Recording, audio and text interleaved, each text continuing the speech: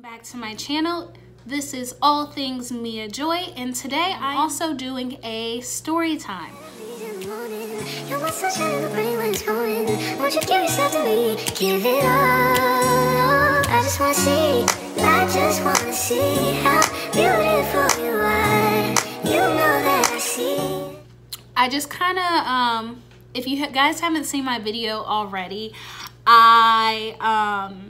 my last video, which I'll link it somewhere up here, and I basically talked about how I became a orthodontic assistant, and that's such a good video, so make sure you go watch that before you watch this. It's okay, go ahead, click out, and then come right back. I'm going to tell you guys about the time I worked for a orthodontist who was not so nice, who was very mean, very arrogant, very rude, very just not a nice person at all. So I'm gonna tell my story. Of course, I won't be using actual names because that's not very professional, and yeah, it doesn't really matter. So if you watch my first video on how I became a orthodontic assistant, I talked about how the first doctor I worked for passed away and a different orthodontist took over, actually bought his practice, and I'll back up a little bit. So once Dr. Teacher passed away, different orthodontists and stuff were coming into the practice to see if they wanted to buy it and just kind of get a feel for things. And so we had different orthodontists coming in and checking the place out and checking us out and seeing how everything was running. And a orthodontist right out of school, finished dental school, came, and he was very good looking, to me at least. He was very like handsome, and so we'll call him Dr. Arrogant, because that's just who he was and who he is, still is. So he came. And of course, at first, people don't really show you who they are. They're nice to you at first, and then over time, you get to see how they are. I'll tell you about the time where we had a patient, and I can't remember the exact procedure that we were doing, but when you're working in the mouth, we don't deal with a whole bunch of blood, but we do deal with blood because you're working in the mouth, you're messing with the teeth, you're messing with the gums, and there can be blood. So Dr. Arrogant had on this white smock, and if you're not sure what that is, it's kind of like a lab jacket. And you're supposed to wear a lab jacket so that you don't get stuff on your scrubs, and then you take it off and you have it cleaned. Anyways, so this particular patient, I can't remember the exact procedure we were doing on the patient, but the patient had blood, and the blood got on Dr. Arrogant's jacket, on his smock. And, you know, I'm over there doing suction and, you know, just trying to keep all the saliva. I think we were bonding, maybe we were doing laser. I can't remember exactly what we were doing, but it caused some blood. And so the doctor stops, Dr. Arrogant stops and looks at me and says, "Look what you did. You got blood all over my jacket. So you're gonna pay for my dry cleaning." And me, I'm like, what? He's like, "So you're gonna pay for my dry cleaning, right?" And I just kind of look like, why is he talking to me like that in front of the patient? Like, I didn't mean to get blood on your on your jacket. Like, that's why you wear it, so you don't get it on your scrubs. But of course, like, usually orthodontists wear like, if they're not wearing scrubs, they'll wear like a button-up shirt or something and a tie.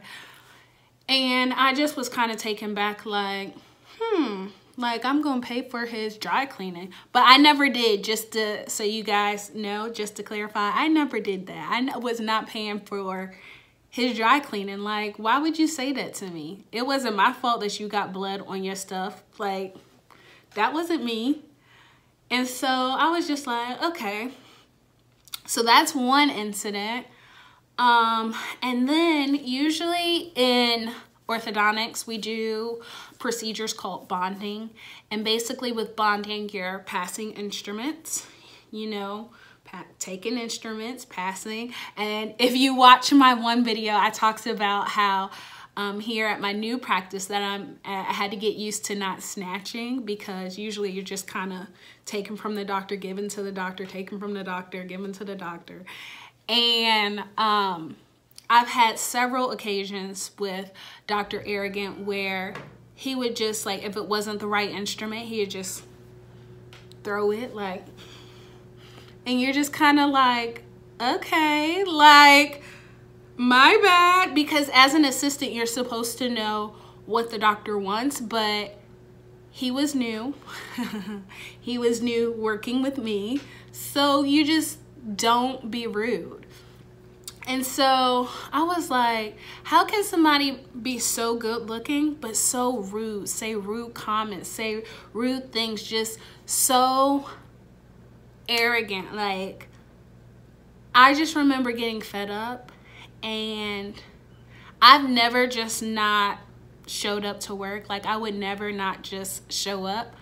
But one day I was just like, I can't deal with this anymore. And I didn't show up to work. I didn't go. And the office manager had called me. We'll call her Blondie. Office manager Blondie. She was really nice though. But she just asked me where I was, and I said I wasn't coming in, and she said, "You're not coming back?" And I said, "No, I'm not coming back." And that was a wrap for me, because one, you're not going to embarrass me in front of the patients. Two, you're not going to be throwing instruments or snatching from me.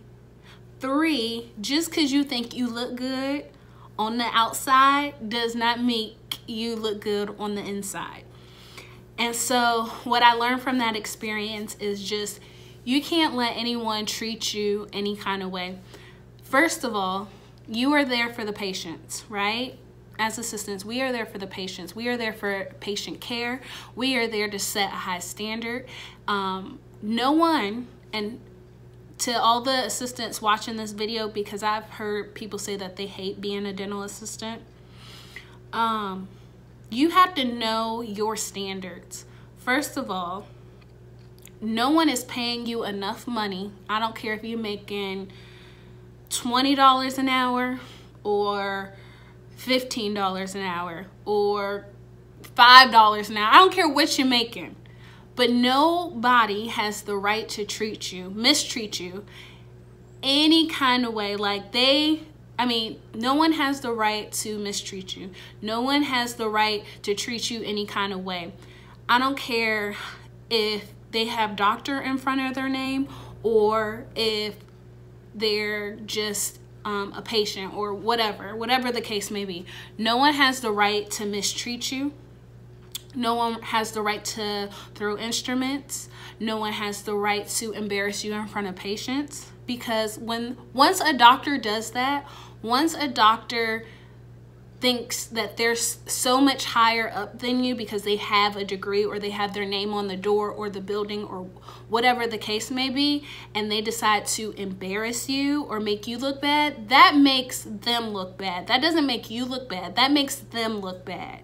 And like I said, you have to set the standards for how you want to be treated. I mean, I've worked, like I said, I don't know if I told you guys, but this is my third orthodontic office that I have worked at. And And I've worked with several different doctors, several different personalities. I have so many stories I could tell y'all that is crazy. And you just have to know what you're worth. Like, nobody has the right to mistreat you, you know? They don't have the right to talk to you any kind of way. And if you let them do that, they're gonna be like, okay, well, she allows it. And if you don't know your worth, they won't know your worth. And I was just not staying there. And like I said before, is I'm good at what I do. I'm good with patients. I know that I'm good. Like, I know that I am the bomb.com. Like, you can't tell me, girl, you don't know what you're doing. Girl, you this and that. Nope, you can't tell me nothing. Why? Because I know what I'm doing. I'm very knowledgeable in all the procedures that I do. I know what I bring to the table. I know what I bring to the practice. I know that I'm very respectful, and I'm not being cocky. I know who I am, and you just can't let like I said, you just can't let anybody mistreat you, because if they do, what's the point, you know? What's the point of going to work every day and being miserable or dreading it? Like, you know like what I'm saying? Like, you don't pay me enough to be mean, because I'm not ghetto. I'm not going to get disrespectful or jump back at you. I'm just going to throw up the deuces like this, and I'm going to get my bag, and I'm going to walk out the door, and I'm going to leave, because somebody will value me. Like, I've worked with like I said, I've worked with so many different doctors and so many different personalities. Like, no,